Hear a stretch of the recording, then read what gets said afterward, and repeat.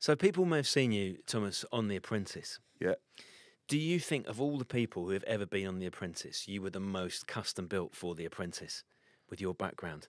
Selling, working. Like, you know, like, so that going on The Apprentice is the best thing I've ever done, and I absolutely love doing that show. But I don't think they'd had anyone on there like me before. You know, like, when you watch that show, everyone on there's like, I'm the best at this, I'm the best at that.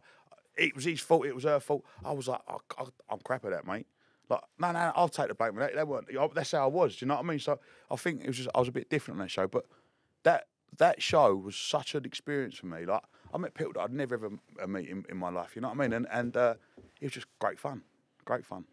On The Apprentice, there's one thing that really fucks me off, and that's when you get kicked off, and I can't work out. Like, you're always in the clothes that you arrived in. Yeah, because you filmed it at the start. What? You film your exit at the start? Yeah. I don't know. What? I don't know. So that's why I'm always confused about it. So you'd start today's show, dressed like this, and then I've watched you over 6, 7, 8 weeks, and then you're in exactly the same clothes again. I go, fucking hell, what's... Yeah, but you know what they do? So you have to pick your ballroom suit. So they go, right, you need one suit that you have to wear in a ballroom. You think, well, it's going to fucking stink, isn't it? Like you wear it, like this room. Like this room, basically, yeah. right? And you have the one suit and the one tie, and that is your ballroom suit. So every time you go in the ballroom, you have to wear that suit. And then what you do is they go to you, right, before we do task number 1, we want you down here on a Wednesday. We want to film you walking out of the boardroom into the cab, so that when you get fired, if you get fired, that goes on the telly. Right. Right, Joe, I think we need to ask Thomas what else really goes on in The Apprentice, because there's a lot of stuff to explore in The Apprentice, isn't there? Yeah, let's get into that bit. Okay. You won't be aware of this, Thomas, and Joe may be angry with me for raising it, but Joe sometimes, very occasionally, struggles with reading the script at the top of the show. How many goes at it does Sugar have to have when he does the task at the top? 100. Yeah. Oh, he fucks up. All the time. Yeah. Mate, a ballroom. No, he doesn't. I swear my life. Listen, Lord Sugar's a legend, yeah? But you got to remember, he's in his 70s. There's an old boy, he comes in and he goes, and he just says something completely wrong. But so you lot sitting there whilst he's getting it all wrong? One ballroom takes 3 or 4 hours to film.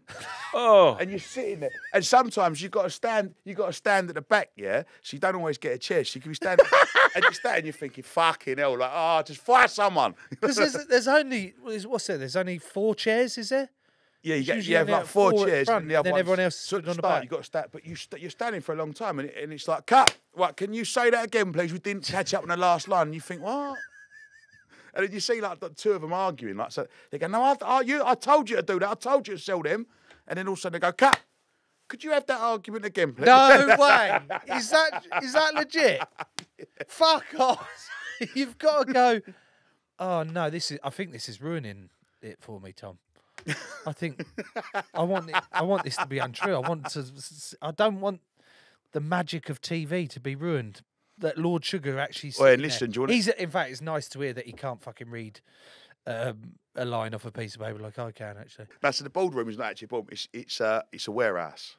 No, it's a warehouse. No, and you stand in a queue outside the warehouse and you wait to go in, and then you walk into this warehouse that looks like a boardroom with all lights and cameras. There's like 60 people in there with all cameras as well. So like you're in there, you're thinking, I want to win the show. So you're like, Lord Sugar, I'm the best. And they go, cut.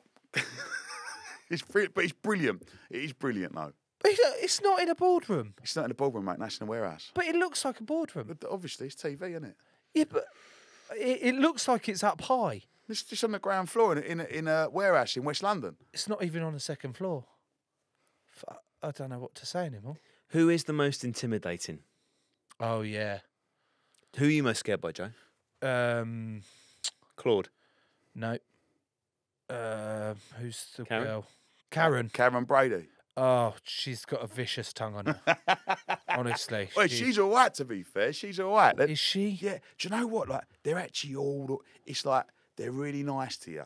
They're like, oh, how are you? Oh, you're doing really, really well. Kill 'em with kindness. Yeah, fantastic. And all of a sudden, you go to a Vox Pop and they go, can't believe Thomas done that. He's absolutely. And you think, what? What? You just Stretch out. Fuck's sake, this has really ruined it all for me. Right, Alan Sugar, although he can't like get the words out properly, and he has to take 3 or 4 hours to get the take right, is he all right? He's actually all right. He's Is good he? stuff. He's a really nice. I was lucky. I got on well with him. Yeah. He's a really nice man, to be fair. Was there a part with your series where you were, because I remember when he fired you in the end and he was gutted to do so, or he went on for a while saying, I don't want to do this, I really like you, Thomas, I think you're wonderful, blah, blah. Was there part of you that just wanted to turn around and said, well, fucking hell, mate, you didn't like me that much because you're firing me then? He went. I mean, I'm sitting. I knew I was getting fired. I'd lost every single task. Like how I was even on that show in the first place, I don't know. You know what I mean? And I'm sitting there, and he goes, Tom, I really, really like you, but 8 out of 9 weeks you've just lost. And you keep getting it wrong.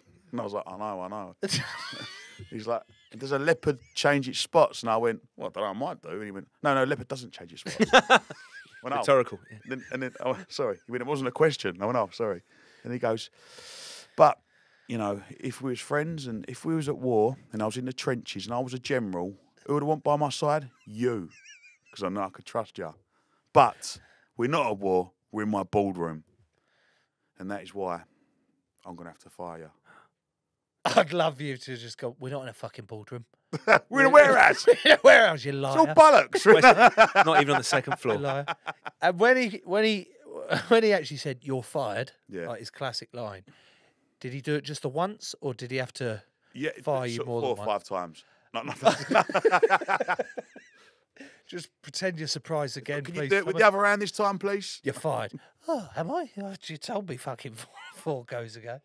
Oh, right. Okay. Well, that's really not sport. In fact, I quite like that, the insight into actually how it all works. Maybe I was just so naive thinking that it was real.